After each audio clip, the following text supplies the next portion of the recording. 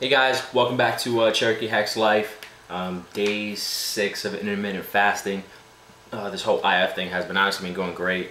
I'm breaking my fast right now. It's about 1:45. It's gonna be 2 o'clock, and I'm breaking my fast real smooth.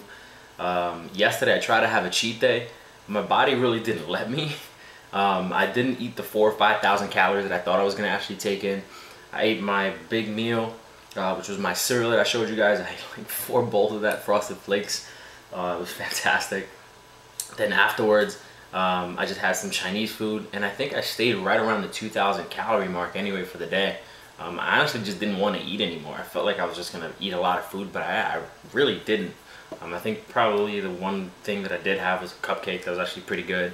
But other than that, didn't have anything that was crazy. Today I'm breaking my fast with 2 turkey burgers, some fries, and a drink. Kind of check you so you guys can see this. I cooked this myself. So here's the turkey burgers with some cheese, some ketchup, some seasoned fries, and then I'm probably gonna drink some of this. I won't drink all of it, I promise. It's just some iced tea. Basically just some powdered iced tea. So that's basically what I'm breaking my fast with today. And I wanted to keep it healthy because I'm going for the full 18 hours again tomorrow, and then obviously tomorrow I go right back into my gym workouts. So I wanted to make sure I keep it healthy today. Don't go crazy on the food or anything like that. But I'm actually going to try to shorten my window to about 5 hours because I am starting pretty late right now. It's going to be about 2 o'clock now. So if I start eating now, actually I might even shrink it down to about 4 hours where I eat. There's going to be about 1,000 calories. Now I could go right back into my cycle next starting Monday. That's going to be the 18-hour window, and then I start eating around 10 or 11 o'clock and then go for my 6 hours again like I've been doing. It just works better for my lifestyle.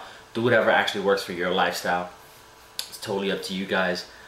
What I always recommend is just customize this intermittent fasting thing, whatever works for you. If you're a second shift worker at your job or a third shift worker, do it.